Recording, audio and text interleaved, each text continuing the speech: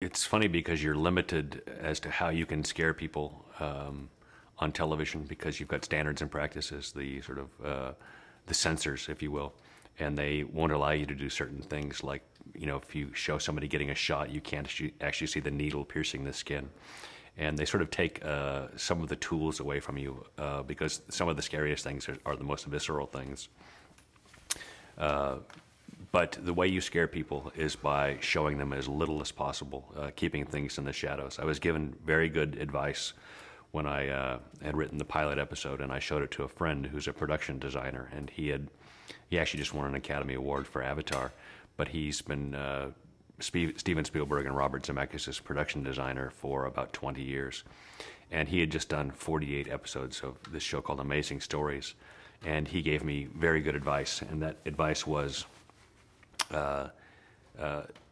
try to show people as little as possible because you're not going to have the time and the money to give them the imagery that you think is going to be scary. And so make it scary by suggesting things, keeping things in the shadows. And that was a really good bit of advice, not only because it does make it more scarier when you suggest things, when you hint at things, but it was a matter of time and money on the X-Files.